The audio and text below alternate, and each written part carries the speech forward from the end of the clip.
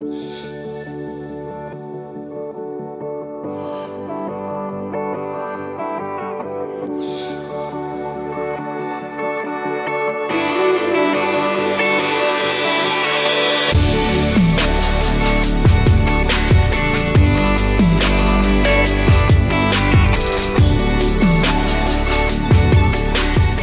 everyone, my name's Chris Smyth. I'm really delighted to be the Director of Catholic Schools in the Diocese of Armidale, and over the last 8 years we've been on a significant improvement journey based upon the research of the DeFors in developing a Catholic professional learning community, the work of Fullen around us building really strong systemness so that strategies are consistent across the diocese.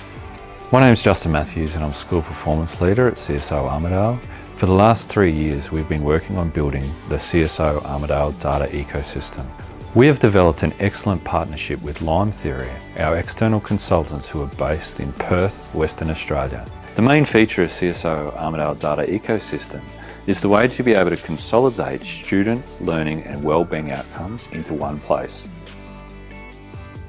The real power of the CSO Armidale data ecosystem is when it impacts on classroom learning. We really want to create literate and numerate students. Hi, I'm Jess Scully and I'm on the leadership team at St Mary's Catholic Primary School in Armidale. We use the data ecosystem to inform almost everything that we do. We always start every conversation with data. Currently we are using the data ecosystem to design some impact cycles for our literacy blocks across the school. So we are looking at students that may have not achieved the desirable goals at this stage and determining what we can do as a school to give these students the best outcomes and the best support possible. There's a real power in having all the data in one spot. It helps us system leaders, it helps school leaders, and then it helps teachers to be able to determine the next steps in student learning. I currently have the data ecosystem as a tab on my computer, so every time I open my computer and log in, it is there for me to access, and the data is live.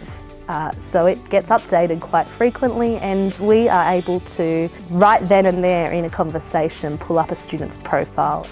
Through the 14 parameters of Lynn Sharrett, we have a really laser-light focus on classroom teacher practice and student learning agenda. So learning walks and talks occur. Teachers are provided time to meet in professional learning teams, to look at student performance, to consider the data, to put faces on the data. We have physical data walls in our professional learning team meeting rooms. And the evolution today of the data ecosystem means that we can look forensically at a whole range of data around student performance, whether it's around Catholic identity, literacy, numeracy, student well-being, attendance. All of those things are captured in what we now call our Armidale Catholic Schools data ecosystem.